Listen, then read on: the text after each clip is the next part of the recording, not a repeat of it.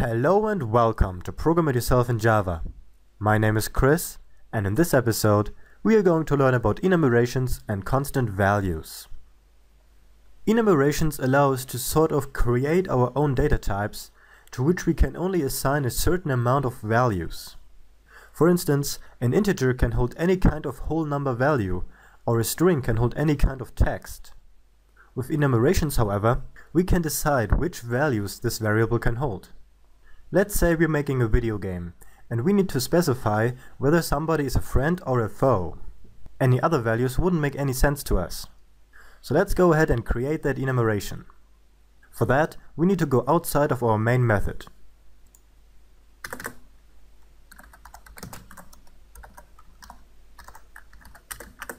An enumeration starts with the enum keyword.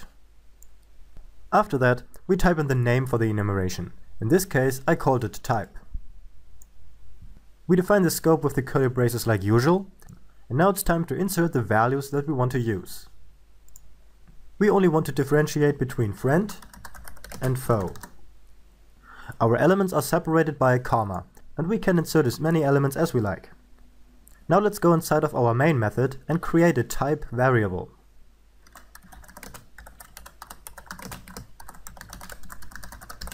Just like with other data types before, we can create a variable of our newly created enumeration. We also assign values the same way. Note, however, that we have to use the name of the enumeration that we want to use and use the dot separator to access its values. This is great because it really narrows down our choices. I can't assign an integer to this, or a string. Only type values, either friend or foe. A really nice thing about this is the fact that it can treat enumerations as numerical data. For instance, I could do this.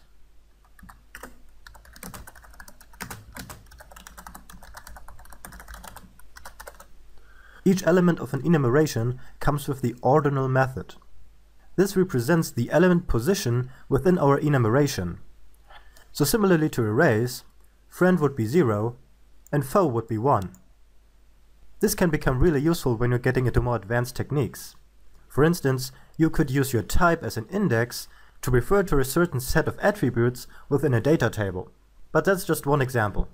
Enumerations can also be used within if statements and switches. So your character in the video game could meet up with a soldier and he asks you,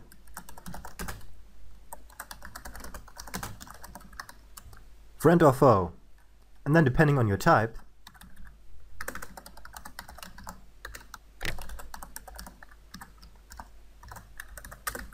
you will give him an answer.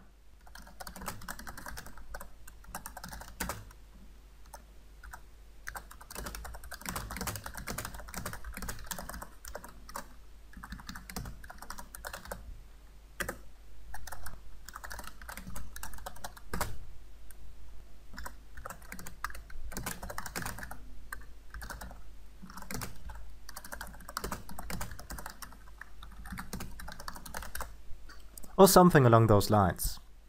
Notice though that this time we didn't have to specify the name of the enumeration. Here we could just type in friend instead of type.friend. This is because when we switch my type, we already know which enumeration we are dealing with, namely the enumeration of my type, which is type. You can also perform array-based operations on our enumeration. For instance, by using the values method, we can get all of our elements as an array.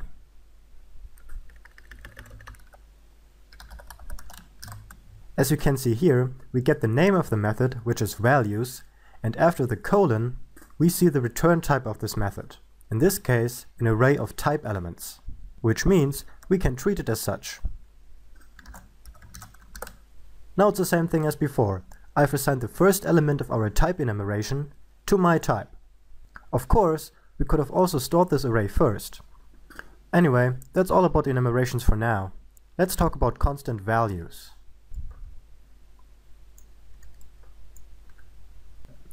Constants are containers that are initialized with a value once and cannot be changed again.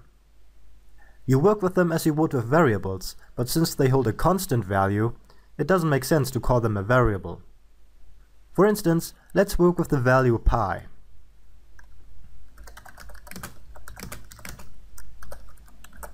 Whenever we are using pi in our operations, we would never ever want to change its value, because it's a constant. And a way to prevent this from happening is by using the final modifier. By using the final modifier, we declare the container pi as a constant value, meaning that from this point onward, we won't be able to change this value. If I go ahead and try anyway,